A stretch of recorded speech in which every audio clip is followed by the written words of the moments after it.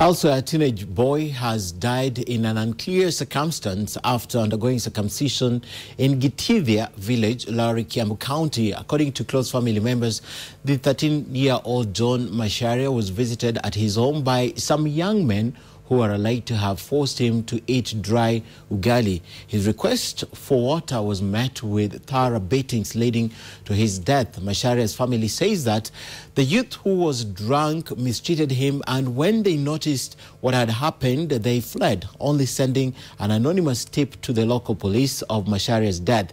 A postmortem is yet to be conducted due to the ongoing doctor strike. Police say they are waiting for that report before they can arrest these suspects. Family members say there are youth who take advantage of the period of initiation to harass initiates.